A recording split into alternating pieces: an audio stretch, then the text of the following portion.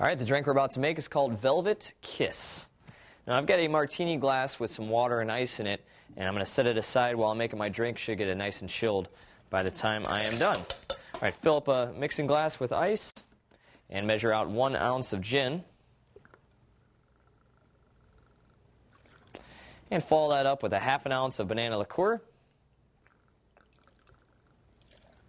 and a ½ ounce of pineapple juice. And also 1 ounce of heavy cream. All right, grab your shaker and give it a good shake. All right, dump out your ice water. Glass should be very well chilled by now. And you're going to strain it into the glass. Should be frothy and velvety. And that's it.